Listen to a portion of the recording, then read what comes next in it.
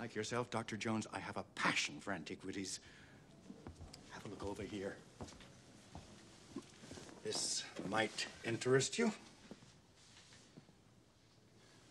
Well, it's sandstone, Christian symbol, early Latin text, mid-12th century, I should think. That was our assessment as well. Where'd this come from? My engineers unearthed it in the mountain region north of Ankara while excavating for copper. Can you translate the inscription? Quis bibit aquam. Who drinks the water I shall give him, says the Lord. Will have a spring inside him welling up for eternal life. Let them bring me to your holy mountain in the place where you dwell, across the desert and through the mountain to the canyon of the crescent moon, to the temple where the cup that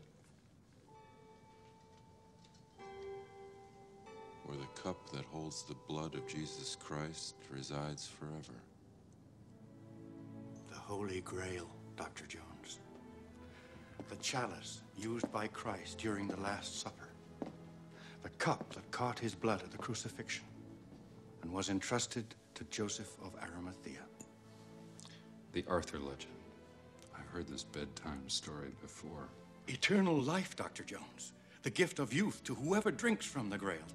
Now, that's a bedtime story I'd like to wake up to. An old man's dream. Every man's dream, including your father's, I believe. Grail lore is his hobby. He's a teacher of medieval literature, the one the students hope they don't get. Walter, you're neglecting your guest. Along in a moment, dear.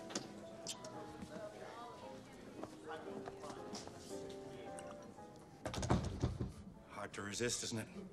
The Holy Grail's final resting place described in detail. What good is it? This Grail tablet speaks of deserts and mountains and canyons. Pretty vague. Where do you want to start looking? Maybe if the tablet were intact, you'd have something to go on, but the entire top portion is missing. Just the same, an attempt to recover the Grail is currently underway. Let me tell you another bedtime story, Dr. Jones. After the Grail was entrusted to Joseph of Arimathea, it disappeared and was lost for 1,000 years before it was found again by 3 knights of the First Crusade. 3 brothers, to be exact. I've heard this one as well. 2 of these brothers walked out of the desert 150 years after having found the Grail and began the long journey back to France, but only one of them made it. And before dying of extreme old age, he supposedly imparted his tale to a Franciscan friar, I think. Not supposedly, Dr. Jones. This is the manuscript in which the friar chronicled the knight's story. It doesn't reveal the location of the Grail, I'm afraid, but the knight promised that 2 markers that had been left behind would. This tablet is one of those markers. It proves the knight's story is true. But as you pointed out, it's incomplete. Now, the second marker is entombed with the knight's dead brother.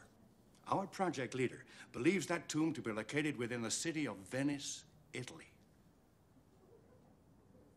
As you can now see, Dr. Jones, we're about to complete a great quest that began almost 2,000 years ago. We're only one step away. That's usually when the ground falls out from underneath your feet. You could be more right than you know. Yes? We've hit a snag. Our project leader has vanished, along with all his research. We received a cable from his colleague, Dr. Schneider, who has no idea of his whereabouts or what's become of him. I want you to pick up the trail where he left off. Find the man, and you will find the Grail. You've got the wrong Jones, Mr. Donovan. Why don't you try my father? We already have. Your father is the man who's disappeared.